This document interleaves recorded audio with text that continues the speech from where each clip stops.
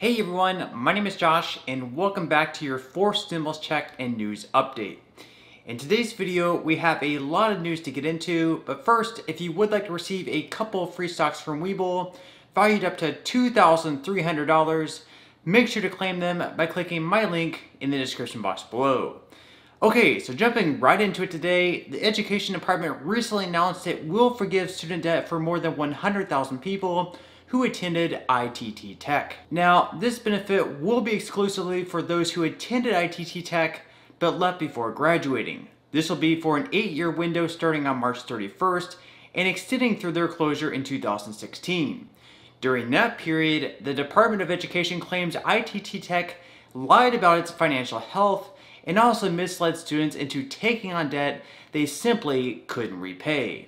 This will result in $1.1 billion in loan forgiveness for around 115,000 people who attended this institution. Some lawmakers continue to call for more student debt to be canceled though, as Senator Elizabeth Warren tweets, after the 2008 financial crisis, young people were shoved into a weak job market and plunged even deeper into student debt. Many never recovered financially.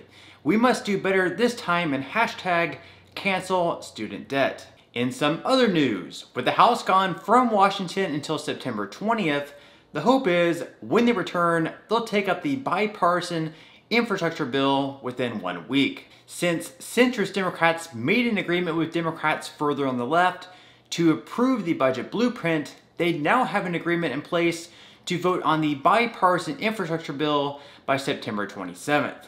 However, the more liberal Democrats are still saying they have no plans on voting on the bipartisan infrastructure bill until they first pass the much larger $3.5 trillion piece of legislation. And given the pure size of the bill and how large it's going to end up being, passing it before the 27th could prove to be difficult. At this point, the votes are most likely there, which means that both bills are likely to pass, which, of course, also means they're likely to have an additional $4.5 trillion in national debt. This is also why recently over 100 House Republicans signed a letter promising not to vote to raise the debt ceiling. In the letter, it reads, "Since taking control of the United States federal government with the presidency, a narrow majority in the House, and Vice President Harris providing the deciding vote in an evenly split Senate, Democrats have embarked on a massive and unprecedented deficit spending spree. Without a single Republican vote, they passed a $1.9 trillion COVID relief bill in March, even though $1 trillion was still unspent from previous bipartisan COVID relief bills. Now, they have passed a $3.5 trillion budget resolution, again without a single Republican vote. The Nonpartisan Committee for a Responsible Federal Budget has calculated that a more honest score of this budget resolution will likely exceed $5 trillion. In order for this spending to occur, our nation's debt limit will have to be increased significantly. Because Democrats are responsible for the spending, they need to take responsibility for increasing the debt ceiling. They have total control of the government and unilaterally ability to raise the debt ceiling to accommodate their unilateral spending plans. Indeed, Democrats have the ability to raise the debt limit through the budget resolution by introducing appropriate language in the upcoming reconciliation process. Doing so would not require a single Republican vote and would appropriately require each and every Democrat to take responsibility for their out-of-control spending. We should not default on our debts under any circumstances. If Democrats threaten to default, it will only be because they refuse to vote for the debt ceiling increase necessitated by their own irresponsible spending. Democrats at any time have the power through reconciliation to unilaterally raise the debt ceiling, and they should not be allowed to pretend otherwise. We, the undersigned Republican representatives, are letting Democrat representatives and the American public know that we will not vote to increase the debt ceiling, whether that increase comes through a standalone bill, a continuing resolution, or any other vehicle. This is a problem created by Democrat spending. Democrats will have to accept sole responsibility for facilitating it. Representative Kevin Brady, also a Republican, breaks down the Democrats' budget plan as well as the bipartisan infrastructure deal and gives his true thoughts on both pieces of legislation. But what do you think the odds are that both of these, the infrastructure and the reconciliation deal, are both completed by the end of next month? It could be good. I think Democrats have a lot of momentum after this week's vote. I don't think anyone dreamed that the speaker would be able to, in effect, bully every member of her conference into giving a green light to these tax increases, but she did. And Ways and Means Democrats, 2 weeks from this morning, will begin marking up, that is, voting on a package of tax hikes. We assume somewhere around $2 trillion, but up to them. And I think, right now they've got more of a green light for tax hikes than they did a week ago. The way that it played out, the 9 or 10 guys, you've been there for a while, but I just had Congressman Gottheimer on the day before, and I don't know, I was a little bit surprised. Were you surprised, or you just were like, I know how this works? Well, surprised in what way, Joe?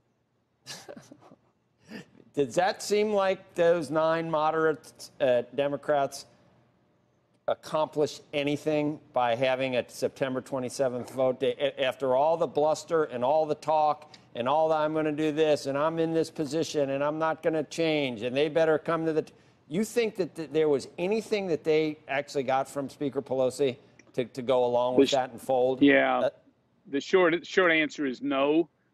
Really, that was almost a sense of the House that they would have a vote. And the progressives made it very clear that same day they are not voting on an infrastructure bill until the tax hikes and spending is headed to the president. So while the speaker may have given assurances, her conference did not. One, I think these are good members of the Democrat caucus, I think, trying to find a more moderate way through. But right now, it just doesn't look like there are any Main Street moderates who are going to step forward and stop certainly these tax hikes in a major way. And I think that's going to resonate in the next election in a big way, too. Well, I saw a list of all the tax hikes that are there. The $3.5 trillion at this point is a number that I guess that's the high end of what the Democrats are really hoping for.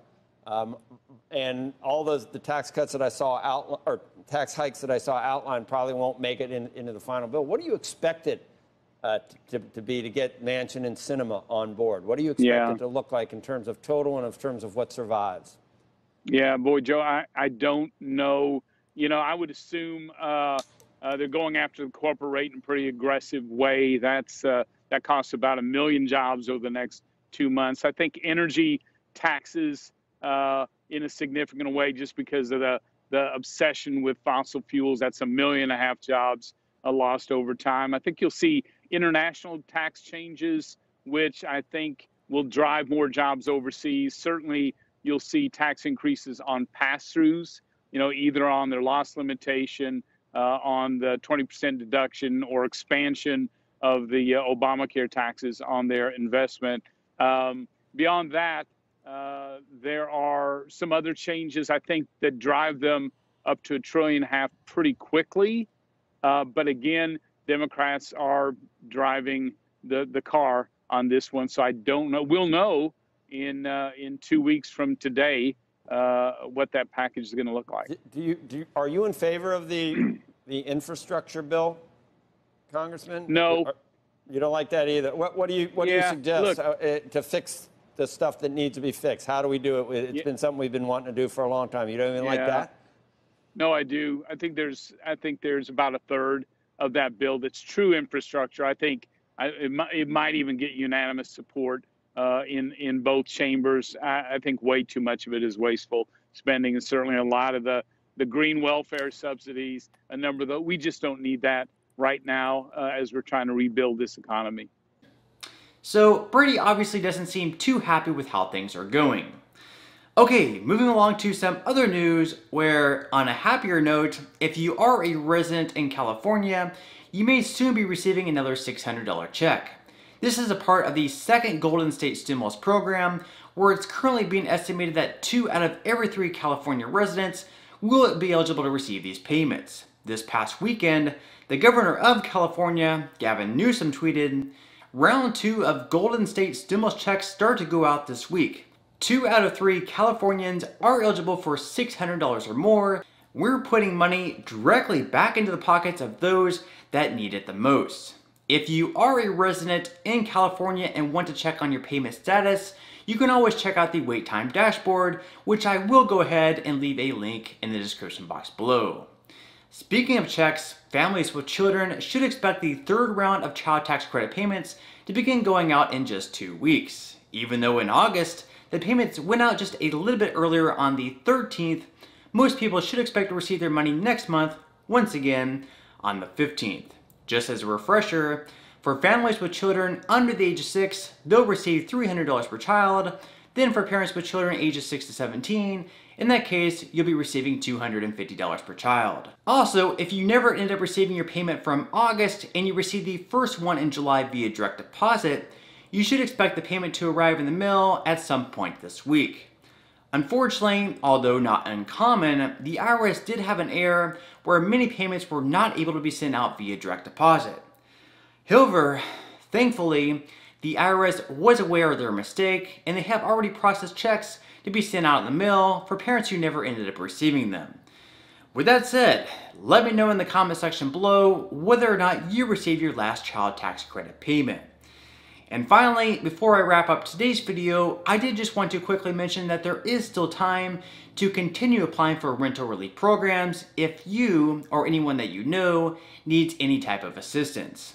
As we all know, the Supreme Court recently reversed the CDC's eviction moratorium, meaning that many families will no longer have the protection. So in the description box below, I will leave a link where you can seek out different programs depending on where you live.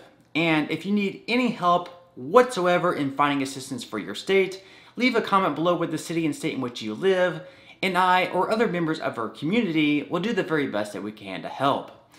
But on that note, I'm going to go ahead and wrap up this video. Again, if you would like to receive a couple of free stocks from Webull, make sure to quickly claim them by clicking my link, which you'll find in the description box below. To receive the first free stock, you will need to fully open an account. Then, to receive the second free stock, which will be valued up to $2,000, you'll need to make a qualifying deposit of at least $5. Even if you aren't interested in investing or continuing to invest at this point in time, you can always sell the free stocks that you receive and transfer that money, however much they're worth, right back into your bank account. So free stocks or free money, however you decide.